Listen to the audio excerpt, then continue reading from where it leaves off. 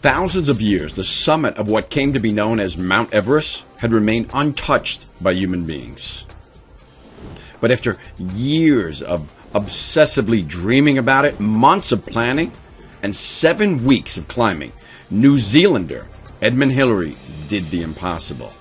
He became the first man in recorded history to reach the summit of Mount Everest, the highest mountain in the world. Now, needless to say, that climbing Mount Everest is extremely dangerous. Besides the freezing weather, which puts climbers at risk of extreme frostbite or even death, and the obvious potential for long falls from cliffs and into deep crevasses, climbers of Mount Everest frequently suffer from the effects of extreme high altitude, often called altitude or mountain sickness. Most climbers of Everest, at the very least, experience headaches, cloudiness of thought, lack of sleep, loss of appetite, and fatigue. Any of those symptoms sound a little familiar? Yeah. Now, the summit of Mount Everest is some 29,029 feet. And the critical first base camp, which is what we're talking about here, and I'll share more with you in a moment, is established at about 16,000 vertical feet. Now, that doesn't make for a very good night's sleep, I have to say. But it allows the climbers to acclimate to the altitude, rest a bit, and make sure that their bodies are prepared for the grueling trek to the summit, or at least its attempt.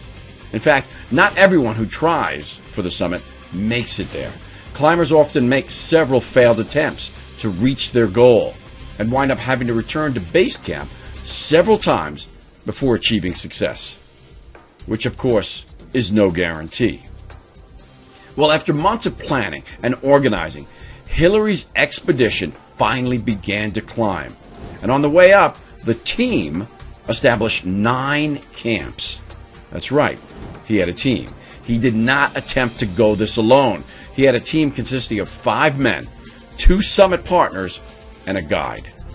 Now, Hillary's partner, who became famous as well, and finally reached the summit with Hillary, was the Nepalese Sherpa Tenzing Norgay.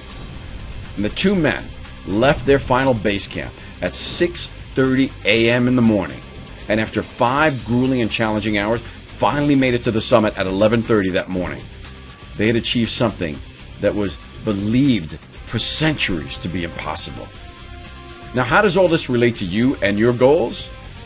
Well, it relates to you and your goals and objectives in 3 specific ways. The first has to do with planning.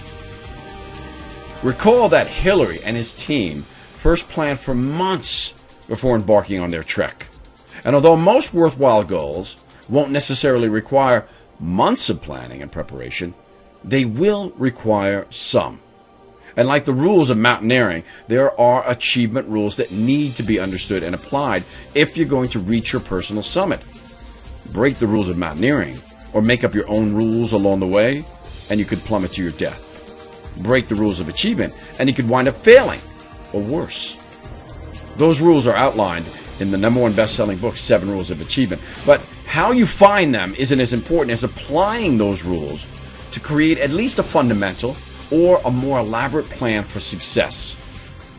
The second way in which Hillary's ascent applies to your own life and your goals is about applying the base camp concept. Recall that base camp is where you acclimate, both physically and mentally, for the trek ahead. Your body and the level of rapport and trust that you have with it will make a difference. The difference between freezing to death on some steep cliff face, waiting for someone to come and rescue you, or making it all the way to your summit. Trying to conquer a mountain, like trying to conquer your personal goals, will likely require a giant leap of faith at some point. And without every cell of your body being on the same page from a physical and even an emotional perspective, you're far more likely to fall into a crevasse never to be seen again, rather than leap to the other side where everything that you want is waiting for you. This, you must first reestablish rapport with your body while at base camp and before attempting your summit. Meaning, you had better know, like, and certainly trust your body to take you all the way. The third way it relates is about team. It's also about having a guide to help you navigate the unfamiliar terrain and recognize and avoid obstacles along the way. No one in their right mind would ever suggest that Hillary could have made it to the summit, much less survived the trek if he had attempted it on his own. In fact, Sir Hillary himself humbly gave most of the credit to his partner and Sherpa, Tenzing Norgay, and the rest of his teammates for his success. Having a team, a coach, a mentor, or a guide to help you navigate that unfamiliar terrain, identify obstacles, and provide moral support along the way when it's needed is like filling your success fuel tank with nitrous oxide and finally taking your foot off the brake and flooring the gas pedal. So let's do a reality check-in for a moment. I want you to ask yourself this question. Have you been scratching away at the cold tundra with no real plan?